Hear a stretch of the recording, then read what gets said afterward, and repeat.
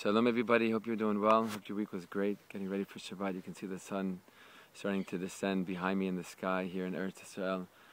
And with Shabbat we hope that we're able to see the world with Shabbat eyes, with the eyes of Mashiach, and understand the world a little bit better.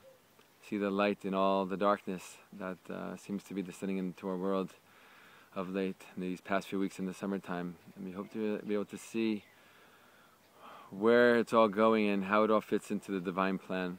We don't always understand in the moment, but we hope one day in the future that we'll have that clarity, that we'll gain that clarity, that we'll achieve that perception of the world. And it connects to this week's Torah portion, because this week's Torah portion is Parshat Maasei. Ele Maasei b'nei Yisrael. These are the journeys of the Jewish people. And we know that the Jewish people journeyed throughout the Midbar, the wilderness, the desert, for 40 years before they were able to get into Eretz Israel. And in this week's Torah portion, all the stops, all the places that Bnei Yisrael went to, camped in, stopped in, and then moved on from, are enumerated here in this week's Torah portion. All 42 stops. And we learned something very interesting, that some of the stops are there for a brief moment, and others for a much longer moment, sometimes even many, many years.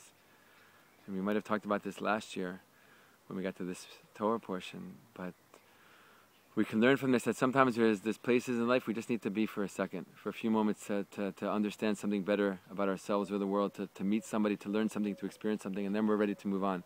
Other places we need to dig deeper. We need to spend more time there to gain a better understanding of the reality in which we live.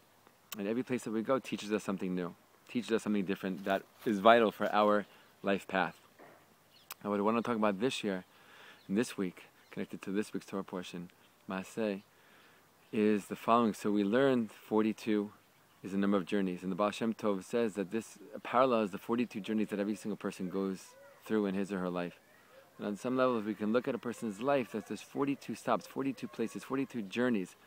We don't always understand what a journey means, but there's 42 of these journeys that the person goes through in their life. Right?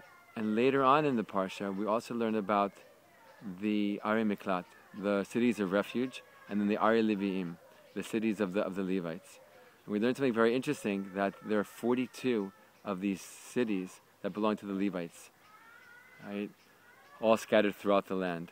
So we have these 42 journeys, we have these 42 cities belonging to the Levites. We know from the tribe of Levi comes the Kohanim, the ones who work in the Beit HaMikdash, the ones who are the conduits, the vessels, the medium, so to speak, between heaven and earth, between us and the upper worlds.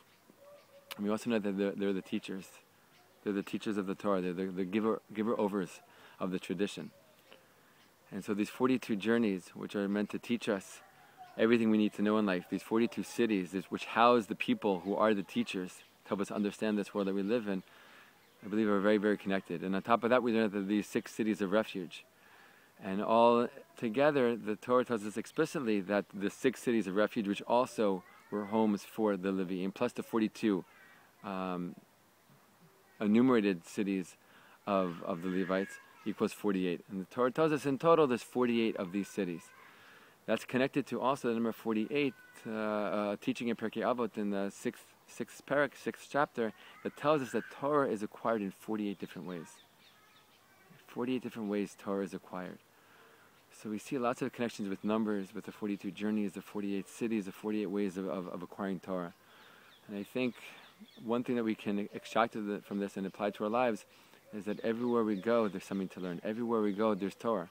We learn in the Gemara that if the Torah was never given on Har Sinai, that we'd be able to learn the Torah from the world, from our lives. We hear incredible stories of Hasidic rabbis, especially Reb Zusha and his brother, Rabbi Elimelech, who went for years on the road in a self-imposed exile to learn Torah from the world. After spending many, many years in the Beit Midrash, they were ready to learn Torah from the world. Every single moment, every single day, every place that we go, every place that we leave, every place that we are, has something to teach us on the level of Torah. And what is the Torah? It's basically instructions on how to live. It's what God wants from us. It's divine will. What is God saying to me in this place? What is God saying to me in this moment? Reb Shlomo would say that so many times. The highest level on which we can live. What do you want from me right now, God? What is it that I'm supposed to do right now, in this very moment? So I just want to send a blessing out to our Chayalim, our soldiers, who in this very moment are mamish standing on the border with Gaza, inside Gaza, fighting fighting for their lives, fighting for the lives of the Jewish people. Not only the Jews in Eretz Yisrael, but for the Jews all over the world. And this is a fight that's not just local, it's not just about one terror organization, it's really the fight against evil, it's the fight against darkness. And we bless and we pray for our soldiers that they're given the strength. And I know they have the strength, and I know they have the passion, I know they have the command. The amazing stories are coming out about them praying before and wearing tzitzit and dancing and singing before they go into war, knowing what they're doing. They're mamish carrying all of Am Yisrael on their shoulders. And they also know that all of Am Yisrael is right behind them. And so even if we're not fighting on the front lines, we're mamish with them, we're with the soldiers. This is a fight, this is a battle that we're all part of. And we should be blessed to find our way of helping out our part in this. War is such an ugly word, but Rav Kook talks about war, that sometimes war is necessary. Right? Oftentimes, war is necessary. If war is happening, it means it's necessary in order to shift the world in a different direction and really bring divine will into the world.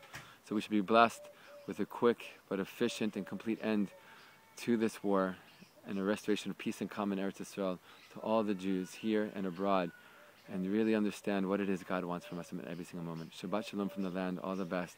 Shabbat Shalom.